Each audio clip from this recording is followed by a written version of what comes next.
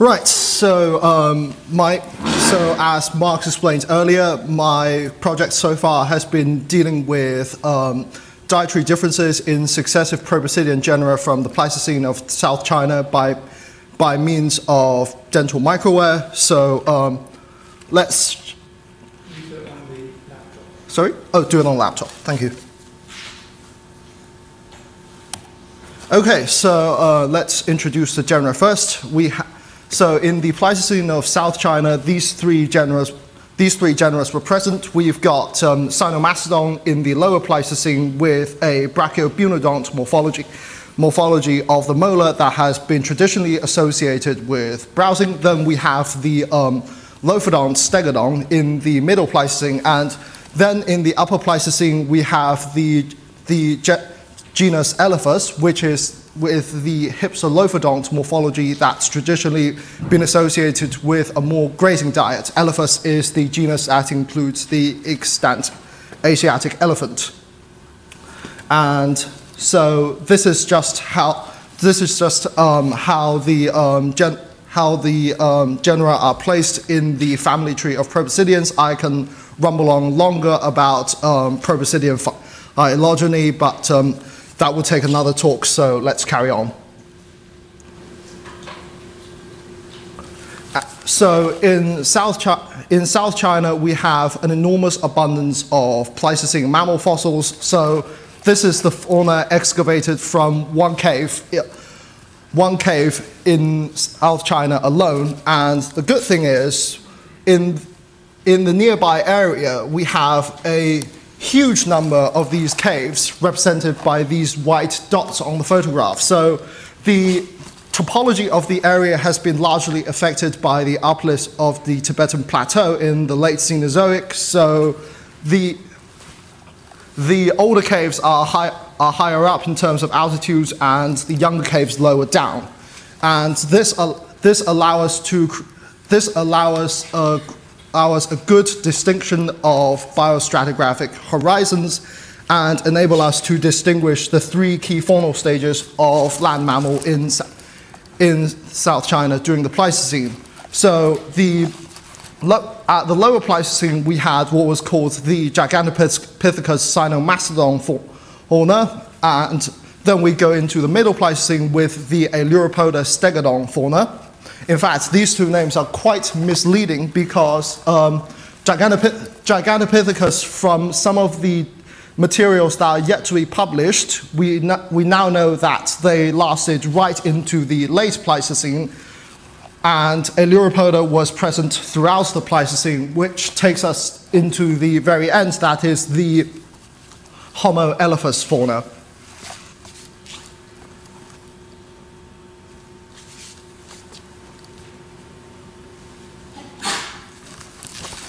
Yep, so if we consolidate this information with fossil records from other parts of China, we now know that Cynomastodon and Stegodon first originated in North China during the Miocene and subsequently shifted their distribution to South China during the Pleistocene. Now, what is interesting is how this shift in distribution took place at roughly the same time when members of the more derived Elephantidae family migrated into China from Africa. So in North China at about this time, we have the earliest record of the mammoth in Eurasia, and subsequently we have appearance of elephas in places like the Levantine, the Siwalik in India, and also in South China. So the question we must ask is that what triggered this change? Well, a stock explanation when it comes to evolutionary history of large mammals in the Cenozoic is climate change. But we must also consider the possibility of competition. Was that going on? And South China provides an ideal testing ground for this hypothesis because we have all three genera representing three different families of proboscideans present in successive stages of the Pleistocene. And so once we've introduced the taxa and the environmental background, we can start talking about the methods. Well, dental microwear has been used as a way of determining diet of fossil mammals since the 1970s. The most conventional method reported in the literature is the one used by people like Salunias and Semperbong and Rivals, which is essentially counts the number of pits and scratches on the occlusal facet of the molars, because we know that that browsing, which is feeding on foliages and fruits, would create more tooth wear, which creates pits, and grazing is a much more abrasive diet in terms of the teeth, which results in food on tooth wear, which creates these scratches.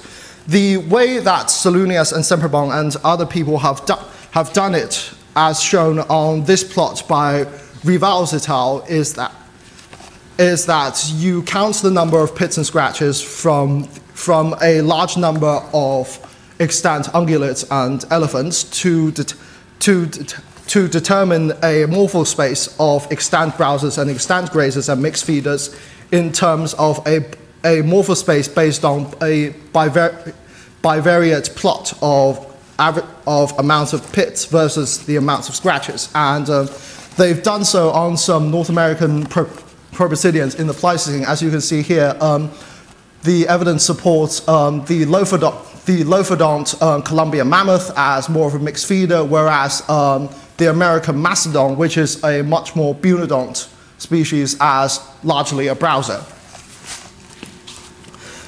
But there are others who have suggested that there is a common issue with this approach, which is that everyone perceives pits and scratches quite differently, so it is in essence very difficult to repeat. And at low magnification, which is how Semperbong has advocated, how Semperbong has been able to do things, it is fairly difficult to distinguish wear patterns that are resultant from actual process of mastication and taphonomic defects. And indeed, if you're dealing with fossils, because they're so precious, you have to mold and cast the specimens first into samples, so there might be molding and casting defects involved as well.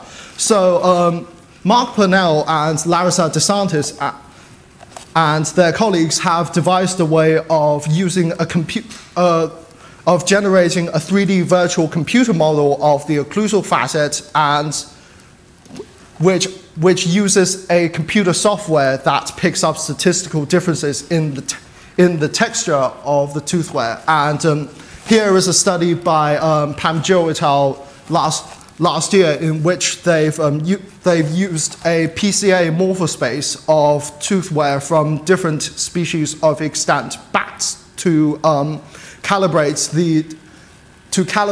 the diet for two types of Mesozoic mammals, Morganucodon and Cuniotherium. And the Mark Purnell method involves an Alacona infinite focus microscope like this, which is a very expensive piece of gear, and as you can see, it has a very small operating stage, which means for those huge teeth like the proboscideans, we need to mold and cast samples from the occlusal facets first, and then we can look at patterns on the samples, so not the teeth themselves. Once the Alacona microscope software captures the 3D image, it is analyzed using surf stands to pick up statistical differences in the surface texture, which is analyzed using ANOVA and PCA. So here's just some more figures to show how the Alacona infinite focus microscope works. So on the left side are the low magnification images from the occlusal facets of Cynomastodon and Stegodon. This is how Salunias and Rivals and other people would do the type of magnification that they would use. But with the Alacona infinite microscope, you can really distinguish what area is resultant from actual tooth wear from chewing and and defects.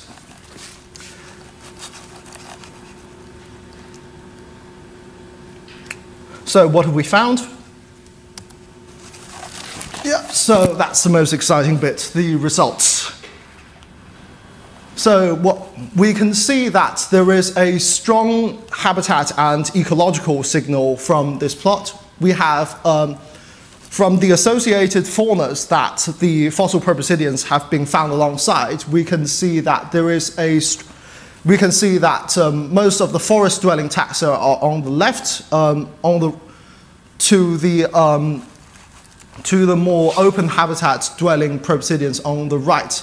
What's really interesting is how the two species of Cynomastodon are actually quite far apart on this plot, despite very bunodont morphology, which is quite similar in both species. Now, another point that's interesting is how Elephas canonensis, which is a hypsilophodont proboscidean, which you'd expect to occupy very different morphospace from Cynomastodon, actually overlaps with Cynomastodon yanxiensis. Now, the possible explanation of this is a process of ecological replacement, because in the early Pleistocene we had Cynomastodon jianensis, which is, as you can see on this map here, is distributed in a quite different area to Cynomastodon yanxiensis, whose sites are labeled in triangles, whereas yanxiensis here jianensis here is labeled in a square, and yanxiensis here. So habitat difference might be able to explain the perceived dietary difference. And in the area that I'm primarily looking at in Guangxi, right here in South China, we had Cynomastodon yanxiensis coexisting with Stegodon huanenensis in the early stages of the Pleistocene, which perhaps explains why these two are quite distinct in terms of their morphospace, an indicator of niche separation. And then, as I showed earlier, we see the extinction of Cynomastodon yanxiensis and the subsequent evolution of Stegodon huanenensis into Stegodon orientalis. Stegodon orientalis became the dominant proboscidean in South China during the Middle Pleistocene in what I showed earlier called the Aluropoda stegodon fauna. And so Stegodon orientalis had the area to itself for a while, and then we had the dispersal of Elephas from perhaps the Sivalik or other parts of the Middle East. And despite its hypsilophodont morphology, which is different to the brachiolophodont morphology of Stegodon in terms of the molar, it probably just took over the niche that Cynomastodon has left. So Stegodon remains in the mixed feeder part of the morphospace, whereas Elephas canonensis took over the obligate browser part.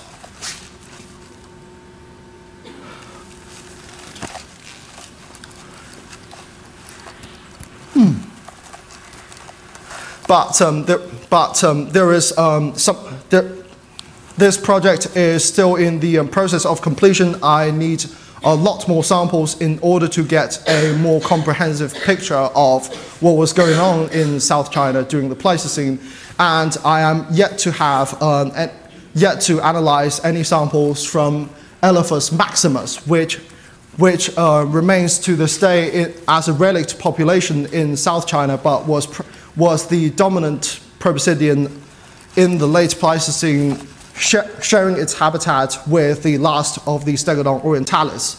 So if Elephas maximus shares this part of the morphospace with Cynomastodon jianensis, that would reinforce my hypothesis that there was some sort of niche partition going on between sympatric proboscideans from the Pleistocene. Okay, just to just to say a few thank yous to Mike Benton and Christine Janis here, obviously, for advising me to put together this presentation. I thank the Chinese funding bodies to purchase the expensive chemicals which allows me to do the molding and casting process, and thanks to Mark Purnell at the University of Leicester for advising me with the methods. So finally, do we have any questions?